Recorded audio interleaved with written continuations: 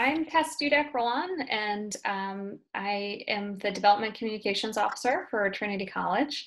And I'm here today with Sarah Cody, who is a reporter with WTNH, and she's agreed to join us for a video Bantam check-in. So Sarah, how are you doing today? I'm doing great, Tess. Thanks so much for asking me to do this. I loved my time at Trinity. And since I work here in Connecticut, it's great to go back for events and connect with people. So this is a pleasure. Thank you. We're so pleased to have you. And one of the things that I think is so cool is that we get to be kind of on the opposite end of what you're usually doing and interview you. You and I were just joking about that. I don't love being on the other side. So good for me. You're testing my abilities. I'm used to being well, thank you for humoring us.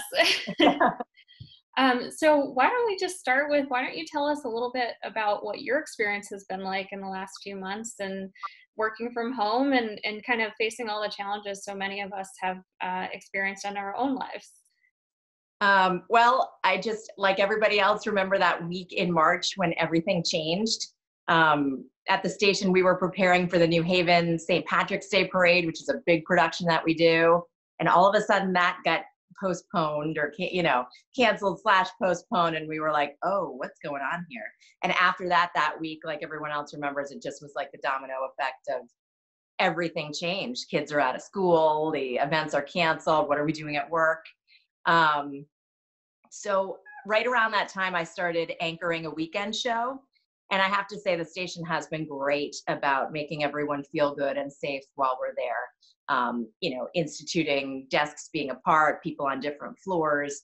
We have a cleaning staff that's there all the time now and that kind of thing. So I was going into the studio Saturdays and Sundays to anchor my shows and working from home during the week to do my stories. And just adapted like everybody else. With the kids home, we had a couple of funny incidents when I started doing all my stories during the week over Zoom. And one time I'm in the middle of a Zoom like this interview that we're rolling on for the news. And my son starts playing basketball right above my head. And it was like, dribble, dribble, dribble. I was like, no. So I had all the, kids at home, work from home issues that everyone else has had. It's been wild, but at least we've been healthy and safe. And we made masks as a family. That was a great project. So we've tried to stay productive, but what an unprecedented time. It really is. And I know that one of the segments you do is Connecticut families. And obviously you are part of a Connecticut family. So how has your work and covering the experiences of families across the state kind of given you a wider perspective about the pandemic and this moment kind of we're all sharing right now? I used to produce those stories ahead of time because they're a little bit longer and more highly produced. And once the pandemic hit, my bosses said, we need you to just do the stories day of and tap into whatever families are dealing with that day.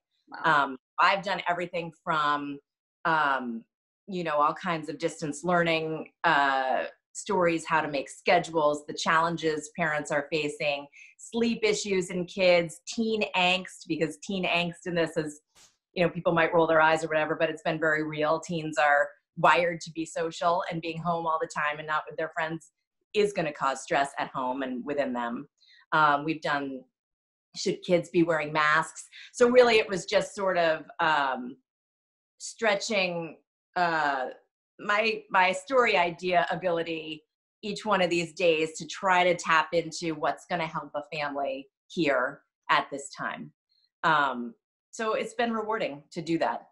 And I feel, I started anchoring coincidentally, right when this started too. And I have felt a great responsibility to be there and bring folks the information that they need. So it has been challenging but rewarding at the same time. I mean, your work is so critical right now, and it must be very enriching to know that you're part of delivering reliable information to families and people who need it in the state. So you have a lot of experience reporting. I know you were a reporter when 9/11 happened, and I know that's a totally different kind of experience, but we're all kind of going through feelings of shared loss right now. And I'm wondering what, as both witness and reporter to all of this, what's been motivating you and keeping you hopeful during this time? Well, I've been in the business for 25 years now, and I have to say, you say it's different, but there have been pivotal moments in my career. 9/11 was one of them. Sandy Hook was one of them. This was one of them. I mean, that's what sticks out to me. And in terms of 9/11, I was talking with a friend of mine who I've known for years. We worked together for years, and he and I agreed that while the events are so different, it was the same kind of feeling of everything's changed. Where is our life right now? We are not going forward in the same way, and going out in the world and feeling that way when you look at people and connect with people, it's different. And we kind of don't. It was the same kind of thing where we didn't know what was going on for the next few weeks and months. Everyone was scared, and there was security. This is different, but it's the same kind of feeling. So when I reflect on 9/11, what I think I came away, I was very young in my career then. I was in my late 20s, and I had not been at the station for too long. And I learned, I think for a year after 9/11, I covered 9/11, and then for a year afterwards, every day covered a 9/11 story, many of them talking to families that lost loved ones. And it was just a time that I think changed the way I interview people, changed the way I connect with people in their homes who are sharing their stories with me. And I deal with that now every day with Connecticut families sharing their most intimate stories about their children with disabilities and the different challenges that they face. So for me, it was just a pivotal moment to bring empathy and humanity into my reporting and to connect with people. And I think it's something that, has been a positive outcome of a terrible situation in terms of the way I relate to people. And I feel the same way with this situation now. Absolutely. And I know you've also done some work with a podcast, Parenting Beyond the Headlines. And people are having a lot of difficult conversations that require empathy and sensitivity within their own families. How do you tackle these big topics when you're not on the news or when you're in more intimate family situations in your own life? Like anybody else, and when I started the family reporting, I started that really with a column in the Current that was called the Hartford Current called Mommy Minute, which I started now, I don't know. I took it over maybe 10 years ago. And I was very clear with them, my bosses from the get-go, that I didn't want to be giving people advice in this mommy family reporting realm because I have all the questions that everybody else has too. I don't have anything solved, but we all just keep trying, and giving each other support is what I wanted to do. So I struggle here at home to figure out all those issues too.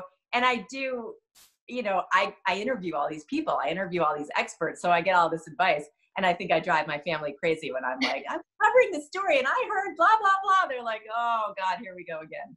But Absolutely.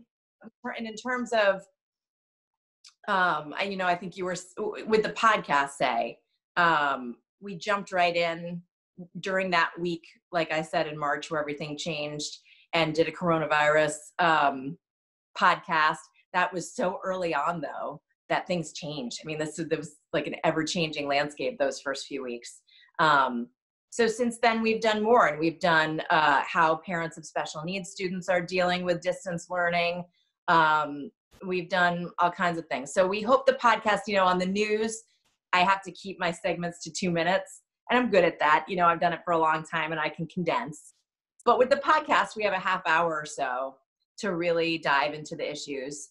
And I host that with an educator and author, Amy Alamar, and she's on the West Coast. She's in California, and we do it all over Zoom. So we bring two different perspectives, and it's a great project. You can find it on Spreaker, Apple Podcasts, iHeartRadio, mostly wherever you find podcasts, and it's been fun.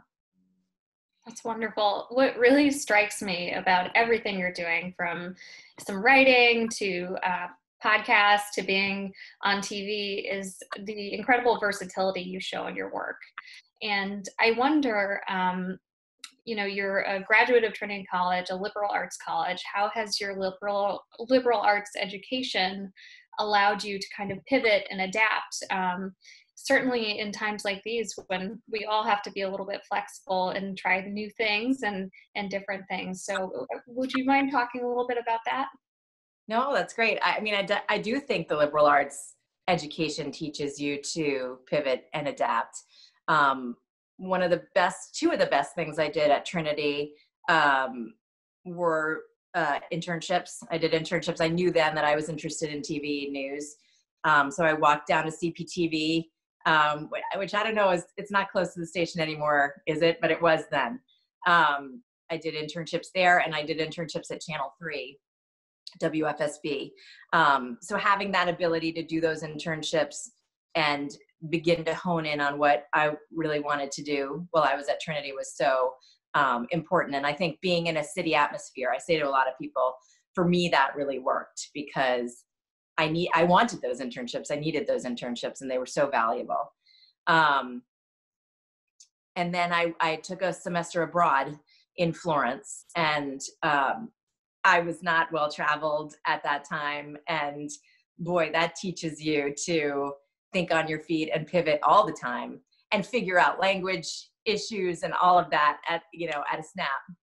And I think about it every day. It was one of the greatest things that I did. And Trinity, I met my husband there.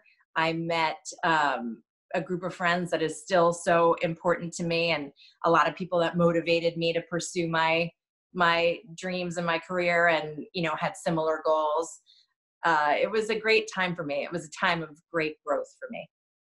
Working at Trinity, and certainly for our students, they have a wonderful opportunity to learn from fantastic mentors and professors on campus. And I'm wondering if you have any professors that were meaningful to you to help you kind of build your consciousness and really jump off into the world with that mentorship experience.